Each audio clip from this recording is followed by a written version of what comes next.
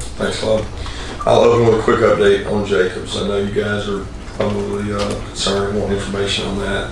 After our medical staff did x-rays and MRI during the game Saturday night, we found he's got a sprained left knee ligament, which is non-surgical. We expect a full recovery this season. He's performing rehab daily. He started yesterday. Not sure the length of time he'll be out, which I know you'll want to know, but we don't know that yet. It'll be week to week. But more importantly, his family and his parents were with him Saturday. Got to spend time with him, and he was down a little bit, but he'll be back from it. He'll be back this year, and we're actually fortunate it wasn't worse than it was probably. So that's the good news. On to Notre Dame now for us. We're excited to play a program of that much prestige, and I think a lot of Ryan Kelly and his staff. They do a tremendous job. They've got a very storied program of which our players have been made aware of and understand. They've got some really good football players. They played a really good game Saturday and did a lot of good things with their program. So we're excited for the opportunity. I know a lot of our fan base is planning on going up there. I think these kind of games in college football are really cool because you get to go play somebody that you don't normally play. So I know for our fan base is really excited. Our team's excited. I mean, be the first team ever from Georgia to get to go to South Bend and play, and we're excited for that opportunity. I'll open it up. Raise your hand if you have a question, and we'll get a floor mic to you, please. So, just to clarify, Jacob will not play this week. Just to clarify, Jacob will not play this week, but Jacob's going to be week to week from this point forward. We don't know how long it's going to be. It's going to be kind of week to week. Kirby, given the challenge of this week, how, I guess if there's a plus, the fact that Jake got thrown into a game that was zip-zip, I mean, how much more confidence do you have with Jake having gone through what he did Saturday night? Well, I think sometimes it happens in the unexpected way. You certainly don't script that to happen that way. I thought that he came in and managed the situation well. And every situation will be different because App State obviously wasn't planning for him. So next team probably will be. So we know that. And Jake Fromm's a mature freshman that's going to be able to take over the offense and hopefully go out and execute. He's got some good players around him. They use those guys. Kirby, we've heard a lot about Jake Fromm's acumen as a quarterback. How much of the offense you guys trust him with at this stage, given that he's going into his second career game as a quarterback in college? Yeah, Jake does a good job. He's a very mature kid. We're excited about where he's at and got to continue to work with him. And I know the team is really excited about the opportunity to go play Notre Dame, and that's what we're focused on. How has Jacob responded these last few days, and as a coach, what do you tell someone who's dealing with that? Well, you'd be positive. I mean, you look at it from the outlook of, we had Nick talk to him. Could have very easily been similar to Nick's, and it wasn't. Had several guys talk to him. I think he knows the game of football, that injuries happen, and look across college football now, and we're not the only ones dealing with it. So you look at history, there's been teams that had this happen before, and other guys got to step up and play, and everybody's got to play around him. I'm just disappointed for Jacob because of how hard he worked and how much he grew and how much better he had gotten, and he really didn't get to showcase that and show it the other day. Wanted to ask for updates. Solomon McKinley, Malcolm, and Aaron Davis. Kind of where will they be at for this coming week? Yeah, we hope Solomon's able to go. We're going to find out a lot more. We don't know, what the recovery did, not playing the other night. Find out where he's at a little more today. Same thing with AD. He got to play a little bit in the game. We think AD's going to be fine and get to go. And then Malcolm again is week to week. Kirby, I think the last time you faced Notre Dame was in the national championship game almost 5 years ago. Looking at that, remembering that team and this Notre Dame team, are there any significant differences? Yeah, it's hard for me to do comparisons because I can't remember that far back, to be honest with you. I mean, obviously we had a lot of time to prepare for that game, and that team was probably a little different. I know quarterback-wise, the kid they got quarterback now is a really special, talented player. Extremely fast, extremely athletic. I was aware of who he was because he was the same high school as Minka Fitzpatrick when we recruited Minka. So I got to see him there. But they got a great program, and they've always got good players. They got really good looking offensive linemen. They got 4 returning starters. Their defensive linemen are really big kids. So it's exciting. Kirby, when you got a situation like this with a quarterback, you've got one game of film on, new offensive quarterback, how do you cobble together film to figure out what they might do? Do you get Memphis stuff from last year? How does that work? Yeah, I think every place is different. I think everybody does it a different way. You know, they go out and sometimes get film from the last time he was there. They got a staff that's come from a little bit everywhere. Receivers coach from I think Arizona State or somewhere they'd worked together before. Coach Kelly's been involved in the offense and he's still there. So there's still remnants of that. So I think anytime you play a team like that, you got to do a great off-season study, which is what we've done, and try to put together as much as you can and do the best you can, because at the end of the day, you got one game tape to go off of. Kirby, obviously injuries are pretty common. They're bigger when they're quarterback. They're bigger when they're really early in the season. Do you have any sense for your team's resilience and how you think they'll respond? How in tune kind of to this group are you right now? I think anytime you get injuries, especially at the quarterback position, it tests your mettle a little bit, and I think that's what this team will do. We've tried to put them through adversity throughout camp, throughout all season. It's the reason you do what you do. You know, and you look back at, I mean, think about what, you know, Ohio State was in a little different place, but a few years ago they lost Braxton Miller, and then they lost Barrett, I think, an ankle maybe in the same year. And they went all the way into the third guy. So, I mean, it's happened before. Certainly, we don't plan on it happening, but those are things that happen in football, and you've got to have guys prepared to play. It's the reason why you do two-spot drills and you have two teams going on. It's the reason why you scrimmage everybody and not just the ones. So those guys have to get prepared. But, I mean, I think our team is they're going to take it in stride. They're going to go out there and practice well, practice hard, and they get it. You know, it's not like everybody's gloom and doom because we didn't get to see Jacob much this year. How did the freshmen that got into the game on Saturday grade out to you after watching the film? Some good, some poor. I mean, each guy kind of individually. A lot of them got in on special teams. I think the biggest jump they can make is the next game because a lot of them know what to expect. And to be honest with you, a lot of those kids had anxiety, were a little nervous. Some of them didn't do the right things all the time. We hope to use that today to teach and grow. But we're no different than any team in the country. You know, they had guys play for them that were freshmen. You know, and those guys have got to grow and get better. If they were playing as a freshman, that means they're pretty talented. So the hope is that those guys are putting them in there for a reason so that in games like these, the moment's not too big for them. How big of a blessing was it, Coach, now that Bryce Ramsey decided to come back? Well, I mean, you certainly hope it's a big blessing because he's been able to get a lot of reps. I feel unfortunate for Bryce is that your three quarterback doesn't typically get any reps. So that's the three last week. It wasn't like he took practice reps. He didn't take a lot of them.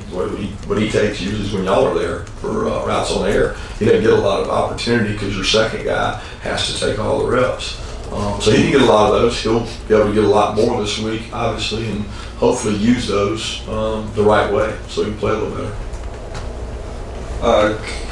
Coach, so last week Notre Dame had three guys that ran for over 100 yards, and one of those was Brandon Wimbush, a quarterback. So what type of challenges are there in terms of the run-pass option and the dual right quarterback? A lot of challenges. First of all, he is an explosive athlete. He looks as fast as any player on the team. Maybe a couple of the wideouts are faster, but he's a very explosive player. They do a good job with the RPO system. I've had a lot of respect for Coach Long for a long time, their offensive coordinator. I mean, when he was at Memphis, I think I watched the game one night. I think they scored every single possession of the game once. I mean, it was like score. And he does a good job of using the dual threat quarterback. But the backs are big and physical. I mean, bigger than our backs and physical. And they run downhill at you. And like I said, they got 4 linemen that have played for a long time. And there's good looking O-line that you'll play ever because they're all big and they do a good job running the ball. But the quarterback's dual threat, as you saw the guy last week scramble around, this guy's going to be much faster and much more athletic doing that. Kirby, Notre Dame's had such a presence in this sport for so long. I was kind of curious. I assume you may have been too young to remember when Georgia beat them after the 80 season, but just your first few memories of Notre Dame when you were a kid, just being a football fan. Yeah, my memories of Notre Dame are more Rocket Ishmael, Tim Brown. That time, I was too young to really remember the national championship game and was actually not in the state of Georgia yet. But it's a special place, I know that, and they've had a lot of talented players. I mean, most Heisman Trophy winners, All-Americans. I mean, second nationally in victories. I mean, it's just a resume that speaks for itself. But my personal memories are Tim Brown returning punts and Rocky Ishmael returning punts. From getting to know Jake when you were at Alabama, then when you came here, what can you tell me about like what makes him tick? How he got to this point? What you don't see on film? Jake is he's a gamer. I mean, he's just a kid that grew up around the game. I mean, I look at him comparing to what would be a coach's son, a football junkie. He likes it. He loves being around it. He's always cheering and fired up out there. I mean, every time he makes a good throw or a good play in practice, he's jacked up, and he's as excited for the kid who made the play as he is himself. I mean, it's a defensive coach at times. You watch him do it, and you see him cheering, and you think like he's rubbing it in. That's just who he is. And he really is passionate about the game, and he can't let his emotions get in the way for him, because for him it's just an excitement. He's just been that kind of way. He's real competitive. Kirby, with Jacob out, who slides up the depth chart, and then how does that affect, who runs the scouting team? Because I guess maybe Stetson Bennett ran last week. Yeah.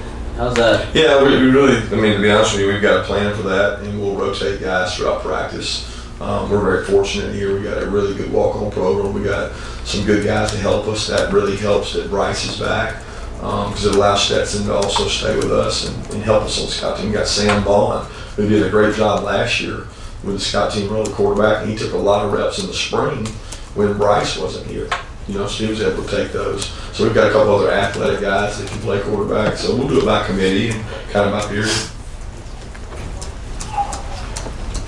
Kirby, I know with quarterback recruiting, you get guys looking at depth charts. What was it about Jake that made him say, I get that there's a 5-star guy who may be starting as a true freshman, but I'm going to go here anyway? Well, I think it's just that. I don't think that Jake Fromm cares about the depth charts. And that's, so many guys maybe think that kids do. The best quarterbacks I've ever been around are the ones that don't care. And I don't think he ever cared. I mean, he loved Georgia. The kid loved Georgia since he was growing up. He's wanted to be a Georgia Bulldog all his life, and that's what he chose to do. It didn't matter who was here. And he's pretty confident in himself, which that's what the best ones are. So that's what he made the decision based on.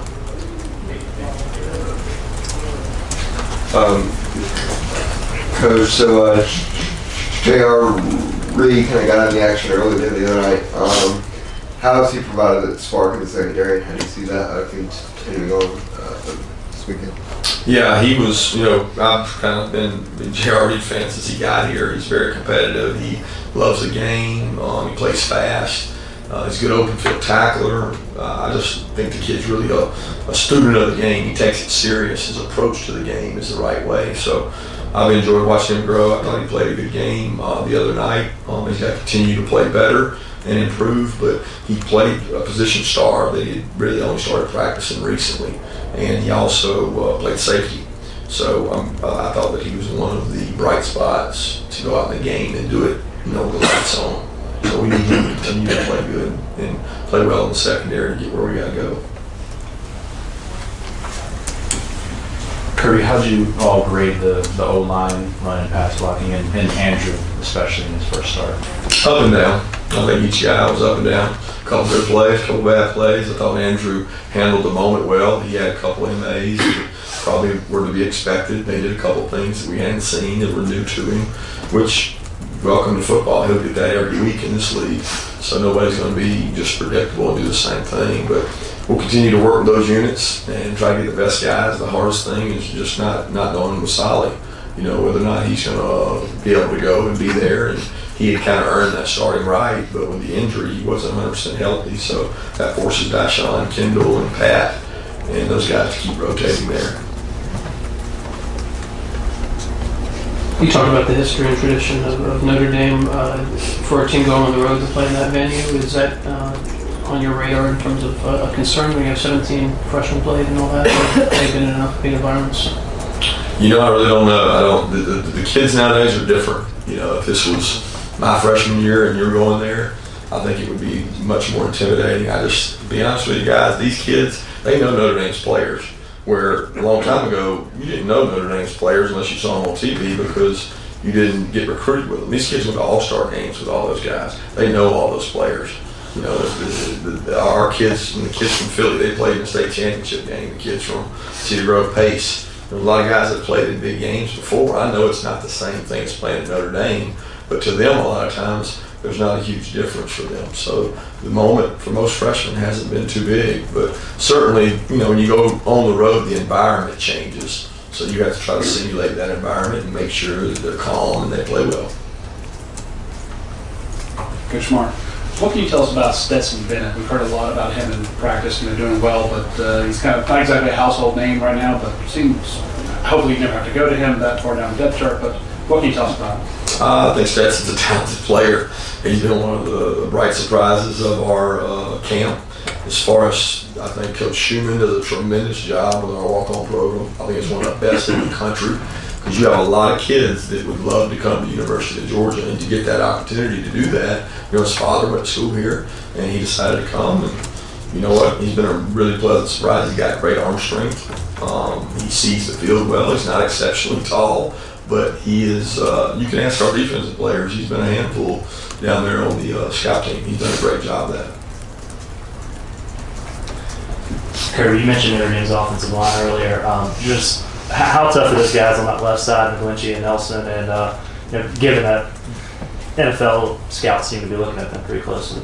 Yeah, I think, you know, McGlinchey's probably going to be a first-round pick. If not, he's going to be really close because he came back and probably could have came out and been one. He is very impressive and just mountain of a man. That whole left side is really strong and powerful.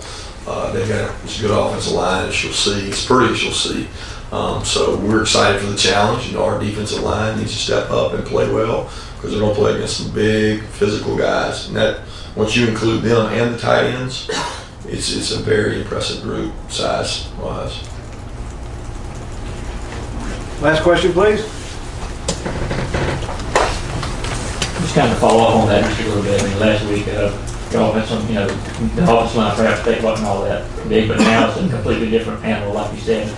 Going from the strength like that, the challenge that's going to bring. Yeah, it's going to be a great challenge. It's going to find out a lot more about our defense because the backs are going to be bigger and faster. The quarterback's going to be bigger and faster. The offensive line's bigger. The wideouts, they're all 6'3", 6'4", 6'5". So the matchups are going to be different. You know, it's going to be a lot different from that perspective. I got a lot of respect for what Coach Long does offensively. You know, the last team tried to slow the game down and not go fast. This team's going to go fast. I mean, that's what they do. They're going to go tempo. And when they do that, you got to be able to handle it. It's what we work to do. So it's a great challenge for us defensively. But we're excited for it. We got 3 days to get prepared for it. And same thing on offense. We're excited and we want special teams to continue to improve. Thank you, guys.